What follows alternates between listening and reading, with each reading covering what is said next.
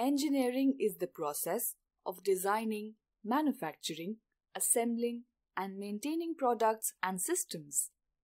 There are two types of engineering: forward engineering and reverse engineering. Forward engineering is the traditional process of moving from high-level abstractions and logical designs to the physical implementation of a system. In some situations, there may be a physical part or product without any technical details, such as drawings, bills of material, or without engineering data.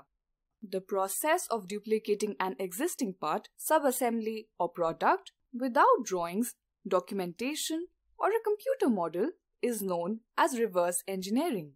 Reverse engineering is also defined as the process of obtaining a geometric CAD model from 3D points acquired by scanning or digitizing existing parts or products. Reverse engineering was often used during the Second World War and the Cold War. It is often used by the military to copy other nations' technology, devices, or information, parts of which have been obtained by regular troops in the fields or by intelligence operations.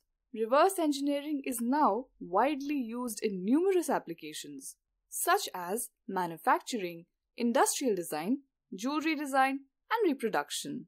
For example, when a new car is launched on the market, competing manufacturers may buy one and disassemble it to learn how it was built and how it works.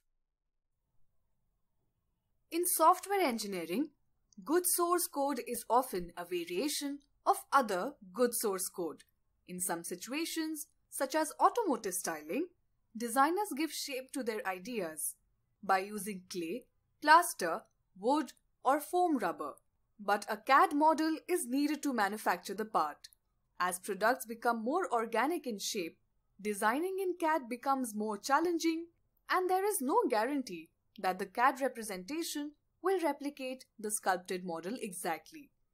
Reverse engineering provides a solution to this problem because the physical model is the source of information for the CAD model.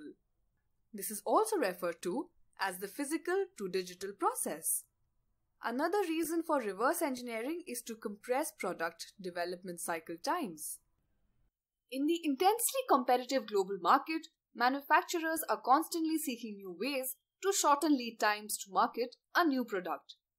Rapid product development refers to recently developed technologies and techniques that assist manufacturers and designers in meeting the demands of shortened product development time.